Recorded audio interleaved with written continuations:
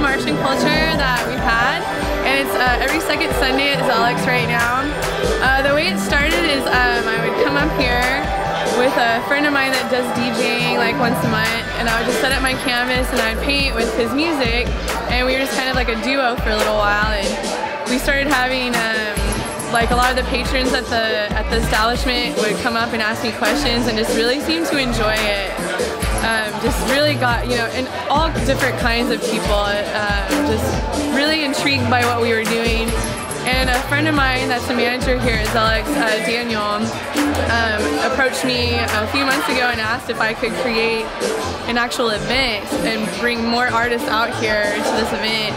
And I was like, yeah, I would definitely love to, because at the same time I was just joining Third Coast Visions, which is a live painting group of some of the most talented, amazing people that I've met in this realm.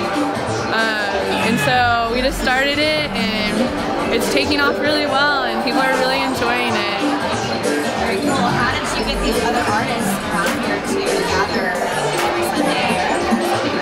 It's kind of like this, I mean, I knew a lot of them through this group, but I just network, and I love talking about art with people, so I meet new people every time. People show up that are painters, and they come in and they say, what is this? Can I join? And I'm like, yeah, totally, dude. Like, what have you got to bring to the table? You know, show me some art, come up here.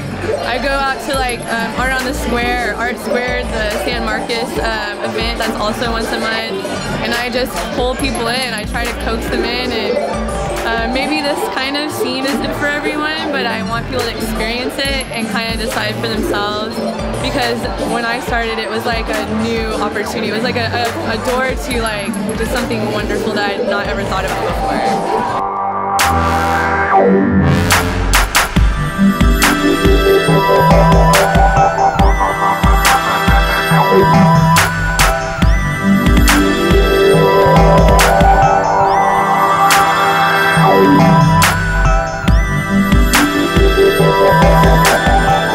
I think the main purpose of this event is to bring culture and add a little niche from the art community to San Marcos, because it's a big thing in Austin, but not so much San Marcos, but we're hoping to bring that here. So you're participating in this as an artist. Yes. How did that start out? I've always been interested in art. It's my major for school, so here lately I've just been trying to put myself out there and do as many live events as I can, just to get my name out there in the industry. And how did you meet Jody?